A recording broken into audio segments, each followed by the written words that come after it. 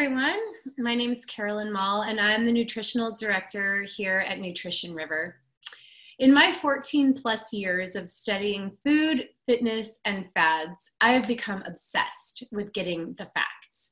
And today what I wanted to share with you are my rendition of the top 5 inflammatory foods. So let me preface this by saying that our philosophy here at Nutrition River is that everyone is really their own science experiment. And what affects you one way will affect someone else a completely different way. However, these 5 foods have been shown over and over and over again to create inflammation in the majority of people, and especially here in the United States. I'll go into that in a minute. So, top 5 inflammatory foods, because I know that you want to know this. Gluten, corn, soy, dairy, white sugar. Essentially, sorry guys, the standard American diet. So, what I really want to get across to you though today is that, like, gluten, there's nothing essentially wrong with wheat. Gluten is simply a protein that's found in wheat. All plants have proteins in them. It's just that the wheat that is grown today looks nothing like the wheat that was grown in Egypt 2,000 years ago, okay? So we have hybridized and changed our food sources to such a great extent. So like when the first wheat was grown, that plant, many years ago, it had approximately 7 chromosomes.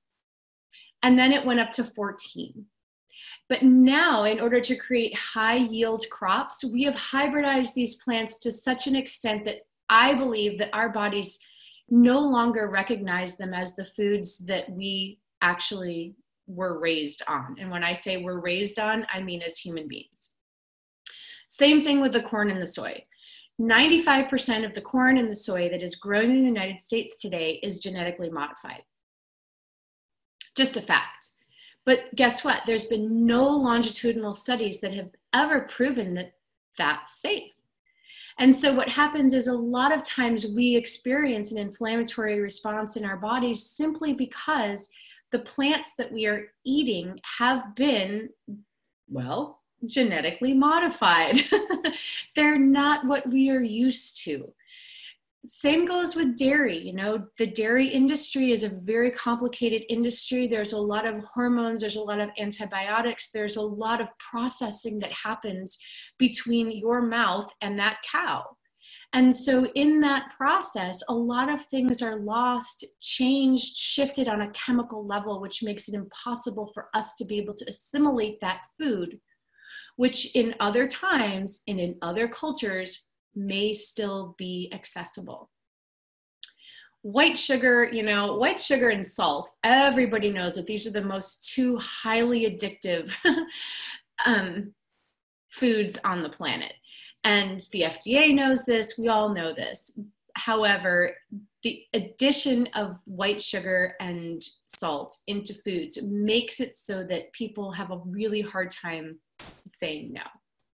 And so white sugar, there again, it lights up the same chemical and neural receptors in the brain as any sort of stimulant drugs, cocaine, all of those things. We can see very clearly in fMRIs how all of our little brain centers light up when we have ho-hos and Twinkies and white processed sugar.